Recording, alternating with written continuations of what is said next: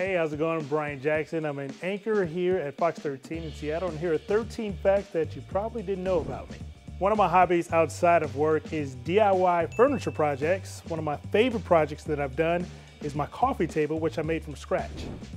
I'm the oldest of 3 siblings, and all of us are proud graduates of Howard University in Washington, D.C. It may sound pretty basic, but my favorite food is a club sandwich with bacon and French fries. Working in television is all I've ever wanted to do. I met a sportscaster when I was in 6th grade living in Chicago. He told me he got paid to talk to Michael Jordan, and then at that moment, I knew what I wanted to do with the rest of my life. Living in Seattle is the first time I've ever lived on the West Coast.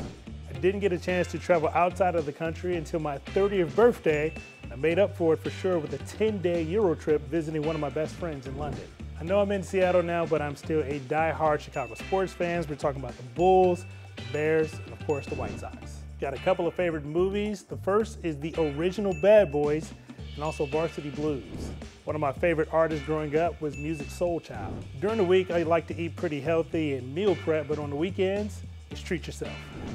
Favorite holidays, Thanksgiving, you can't beat family, football, of course food. One of the biggest things on my bucket list is I want to go skiing and surfing in the same day. I've had a lot of journalists help me throughout my career, and one of the things I really take pride in is helping some of the younger folks, just like people have helped me in the past. I'm Brian Jackson, and this is 13 Facts You Probably Didn't Know About Me.